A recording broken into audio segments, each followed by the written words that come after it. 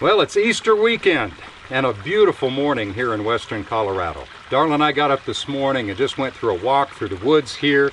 As you can see, we still have a little snow on the ground, and just enjoying God's creation and all the illustrations that He has given us in creation that point us back to who He is.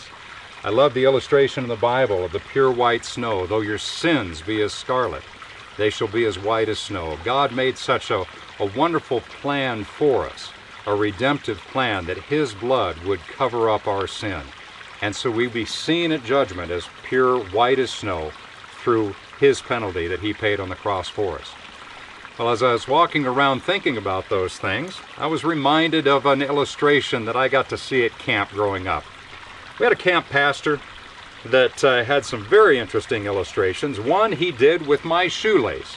He borrowed my tennis shoelace, I handed it to him, and he said, "David, here's what I want you to understand. God created us to have a perfect, unbroken relationship with Him. God is all about relationship with Him, and for us to have a wonderful relationship with each other. But sin is what gets in the way of that relationship. Us doing anything that is displeasing from God or anything outside of His perfect plan for our life." Well, here's what he talked about.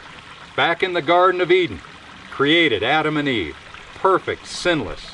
They could walk and talk with God in the cool of the day. But in that garden, God provided two things. He gave them choice. See, He didn't want robot followers. He wanted relationship. He wanted someone that He could care for and love, and someone that would honor that care and love by returning it and glorifying Him. So in the garden, had two trees. Well, I had more trees than that, but two trees of significance. We have the tree of life that Adam and Eve could eat from freely, a tree that would sustain them, and they could live forever. And then we had this other tree, the tree that represented our choice to sin against holy God. He said, don't eat from that tree.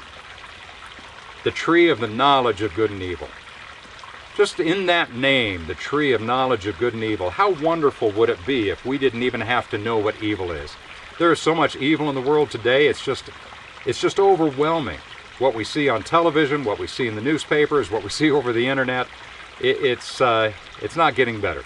It's not getting better. Evil is in the world, and it abounds because of the choice that Adam and Eve made. See, they got near that tree of the knowledge of good and evil, and they met the deceiver. And the deceiver is all about half-truths. He said that you'll be like God, knowing good from evil, if you eat from this tree. Well, guess what? They got to find out what evil truly was. And the wages of sin is death, but the gift of God is eternal life through Jesus Christ our Lord. And here's how this illustration shows that. Even though Adam and Eve, created to be perfect, were able to be in God's presence because there was no sin separating them from God, they made that choice to go to that tree and defy God's law. Only one law in that garden. And it broke that relationship. So what do we do with a broken relationship with God? If that relationship is broken, we're doomed. We're doomed to an eternity separated from God. But God, in His infinite love and His infinite wisdom, provided a way out for us.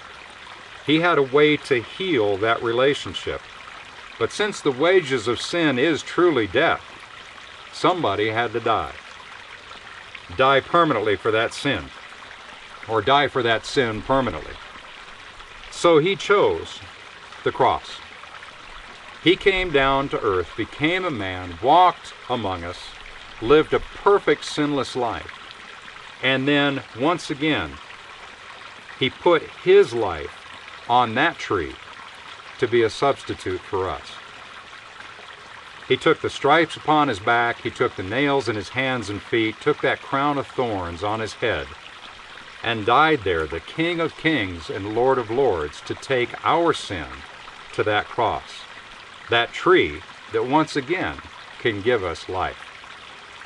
So because of His sacrifice on that tree, once again we have an opportunity, if we trust Him, that we can live in that perfect, unbroken relationship with God once again. He can heal the damage that sin has done because He has conquered sin, and we can have that perfect relationship with Him once again. That's what I desire in my life. I made that choice years ago that I wanted to follow Christ's way, not my own. Does that mean I'm perfect? No. I mess up daily. But because of the penalty he paid on the cross, I can accept his forgiveness. And my life, when I come before God in judgment, is going to be seen through Christ as being as pure as snow, because that's what his blood did for me. Thanks for joining me this morning.